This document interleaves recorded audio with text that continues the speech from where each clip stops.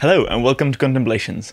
I'm here with Josh. Hello. And we will be talking about conformity. And that is a topic that I'm really excited about because it's something that has obviously far-reaching implications into basically everything that's happening everywhere.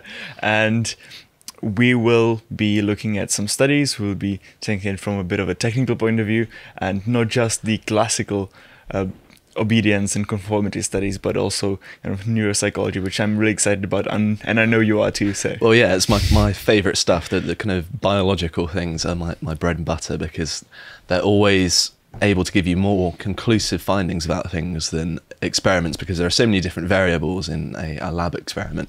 It's difficult to take the findings at face value, whereas with neuroscience, the explanation is normally the only physical possible reason for something happening. Therefore, you can be more certain in your results, which is great, really. Yeah. So I'm focusing just on conformity, but I understand that quite often when you learn about this sort of thing in psychology, it's often done in tandem with obedience as well. But I wanted to look at conformity in detail instead. What's the real difference between the two? I mean, technical one, like I've got an idea, but conformity is more to do with your group or your peers, and it's just adhering to certain norms or things of that nature. I'll get into exactly what it is.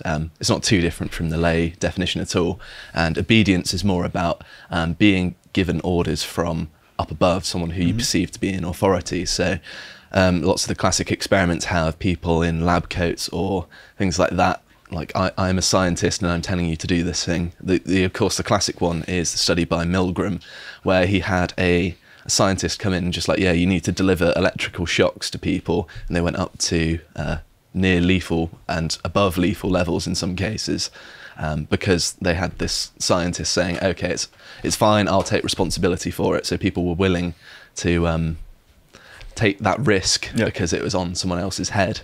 Listen to the experts. Well, yeah, that's pretty much what they did.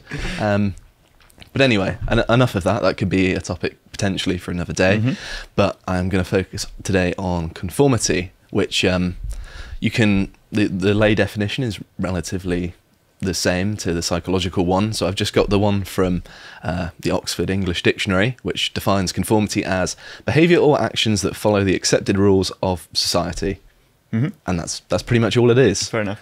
Right? It doesn't need to be really society in general, because you imagine something wide, something where you don't necessarily know all the people, but it can be your social group or a group of friends or something like that. So it's got an inherent social element to it. Yes. Yeah. You can't really conform when you're on your own. Yeah, well, but I mean the opposite. It doesn't have to be the whole society. It can be a smaller group or something. Of course, yeah. Because the way that it's defined here, it might sound like it's only when it's the whole society doing something. Well, then that counts as conformity. It's not like that. Most of the experiments I'm looking at are looking at a small group of people. So it also it's makes not sense because society. that's where you can make good experiments in. Right? Of course, yeah. So much of the research into conformity comes from the kind of realization that after World War II, there were lots of people in the German military that were clearly not quite as evil as some of the leading mid-century Germans. I'm saying that just so YouTube doesn't nuke the preview. But yeah, they realized that, you know, that there's got to be a certain amount of good people who are made to do bad things. And how does that happen? How does a good person do bad things? And they assumed that there were lots of underlying mechanisms. Obedience is certainly one of them, but also conformity as well. Okay. Because, of course, there are lots of examples of people not being explicitly told, yeah, you have to do this thing, but they knew that there was an implicit expectation for them to do so, and that was enough. They didn't actually need the formal orders, and that would be a case of conformity. So I think that's what Hannah Arendt famously talked about in The Banality of Evil.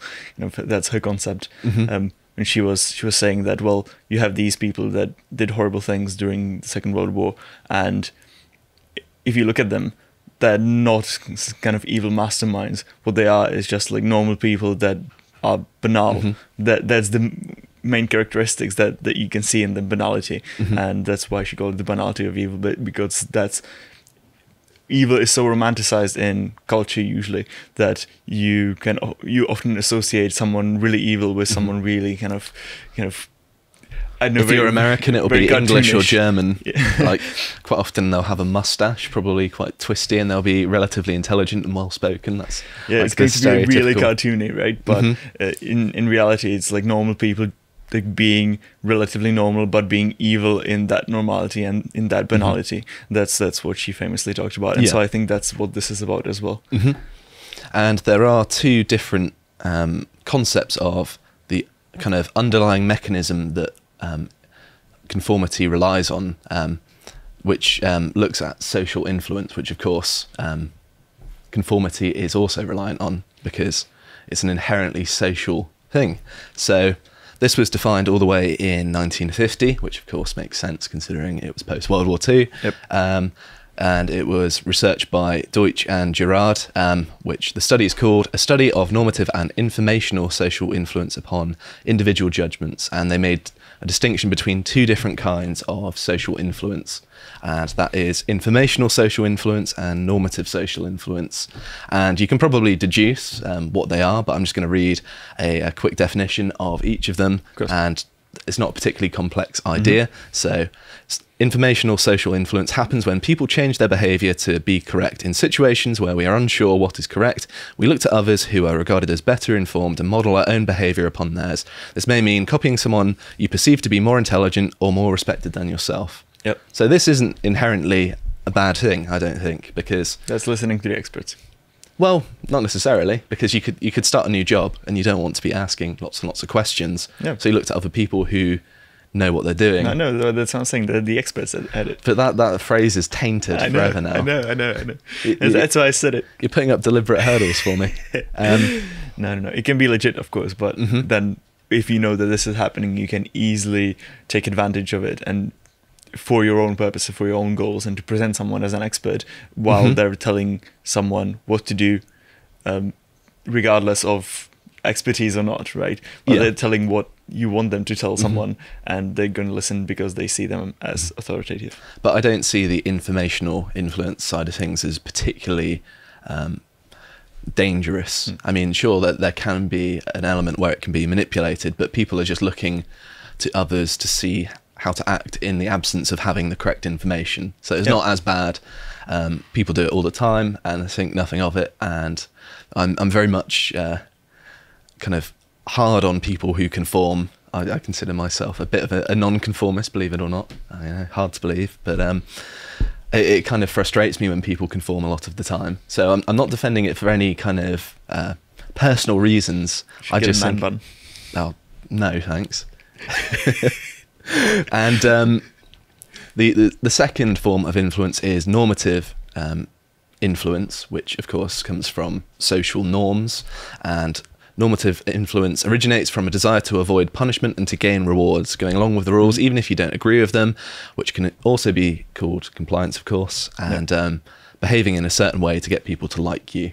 And this is something that I like a lot less, and I'm a lot less sympathetic towards, because there's an inherent amount of dishonesty in this, isn't there? You're doing things to get ahead, even though you're not presenting yourself in an honest way. So how is this different from obedience, the normative influence part of, like, we got the two, and so how is the second one? Obedience, different? It's understood that there's a certain amount of authority involved, because to be obedient, you have to have someone above you telling you to do something, whereas this is your peers, right? But you're saying that it originates from a desire to avoid punishment and to gain rewards, and but it doesn't have to be a top-down punishment. But to be able to punish someone, you need to have some power over them.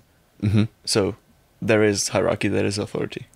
Well, there's hierarchy and authority are inescapable in all aspects of human society. So why is it different from obedience? Obedience kind of is understood as it being the top-down authority thing, whereas normative influence can be from your peers, people who would otherwise be regarded as equal in status or in the hierarchy to you. Okay. And that's the way that it kind of neatly cuts up. But there's a lot of overlap, and I get your point. No, I guess I was confused in that, like, when you're equal with someone, that usually not in a position to punish you for something or to actually enact punishment on you because they're your equals. Well, look at a school, like your peers, your equals, are quite often the ones that are the most punishing towards others who they deem to be behaving in a certain way. Yep. No, fair enough. That's a good example. Yeah, I was just a bit thrown off by that. Okay, sure. So the first experiment, a very simple one. This is pre-World War II, just to show that there was research going on. It wasn't just, but it's only very small. It's Jeunesse 1932 experiment, where he asked participants to estimate the number of beans in a bottle. I mean, don't know how he managed to design such a complex experiment, but he asked the participants to estimate individually, and then he got them in a group and got them to do a group estimate, and then got them to guess individually again. And on average, the estimates shifted from their original figure to one closer to that of the group. So was that the same people who had...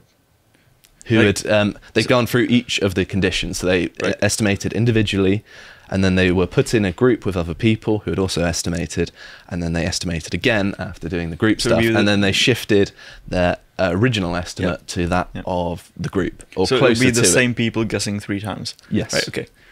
So that's just a very basic experiment, which shows that it has its roots pre-World War II, and I just wanted to throw it in so I'm not misleading people, but so it's not the main focus here. What was the difference? How much did they change on average, their guesses? I'm not going to focus on that. I'm going to look. I've got some numbers for some more robust experiments later on. So I just wanted to brush over this one because it's very old, and the methodology has changed since then.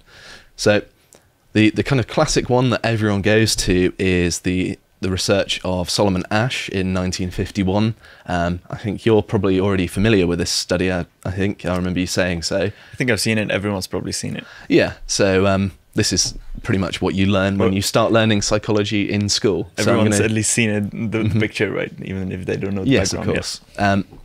So Asch recruited 50 male participants from Swarthmore College in the United States. I don't know where that is, but I don't think it really matters. And the participants were placed, they went into a room and they were placed on a panel of people, and there were 7 stooges on this panel. And what is a stooge? Well, it's someone who is in cahoots with the experimenter. They're a fake participant. They're a paid actor, to use different terminology. But yeah, they're in on the experiment, and they're there to mislead the participant. And in this case, they were looking at a bunch of lines, which we have on screen at the minute. So they have a target line, and they've got to match it up in length with line A, B, or C. And one of the lines, of course, matches up to it. The other 2 do not. Relatively simple. You'd think it's something that nobody could really go wrong with. So yeah, like it's pretty clear. It's not like it's ambiguous which is the correct line. Yeah. I mean, anyone with a working pair of eyes would be able to see. Yes. So, of course, the stooges who were in on the experiment would answer first, and then the real participant would be the last to answer. So they did this a total of 18 times per participant, and the stooges, or also they're called Confederates, gave incorrect answers in 12 of the 18 trials, which are referred to as the critical trials or the experimental trials.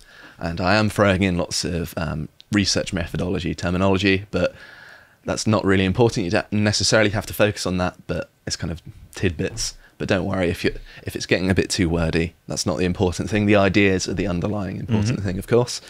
So out of the critical trials or the experimental trials where they gave the incorrect answer, the participants conformed on average 32% of the time. Which is obviously not a majority, but it's not an insignificant amount either. I mean, this is quite clear what the right answer is, and so you would expect everyone, like if there was no influence whatsoever, they would just give the right answer, obviously. But so any amount of wrong answers indicates conformity. Yeah, of course, that's more or less it. I think when they ran control trials to see just, how difficult is it, I think under 1% of people got it wrong, and I think it was just that must be the 1% of people who have undiagnosed short-sightedness or something. I don't know. Well, trolls. All that too. Yeah, they didn't take it seriously. Who knows? But 75% of participants conformed at least once. So that means that maybe I would imagine that if they conformed once, it'd probably be like, that's strange. Okay, I'm just going to go with it. And then as time progressed, they're like, actually, these people are stupid. I'm going to do it something less. fishy. Yeah. Yep. So you would assume that, okay, that maybe people conformed at the beginning, although it's not necessarily implied. But 25% of the participants never conformed once. I mean, I imagine that if I was there myself, of course, it was the early days of these types of studies, so people didn't really know what to expect necessarily. They weren't so, told it was a research into conformity. Of it was not. about visual perception. That's what they were told. But now when someone... If someone would give you something like that, you would be like, yeah, something like they're not telling me something, right? Because you're familiar with that type of research, that there's many studies in which the researchers are not telling you something deliberately. Right? I've done that myself with my own research. But in the 50s, it would be something quite new and people wouldn't be used to it, right? And so if you were to give people this, they would be like, yeah, I guess they want me to look at something, which is something that would be really sus today. It's like, they're probably not having me here just to look at lines. Like, that would be quite weird. That's a good point. That's not enough for them to drag me here and pay me. The kind of amount of work that has to go into deceiving participants in a modern experiment is very high, and also the ethical barriers, believe me, are ridiculously stringent. To watch the full video, please become a premium member at lotuseaters.com.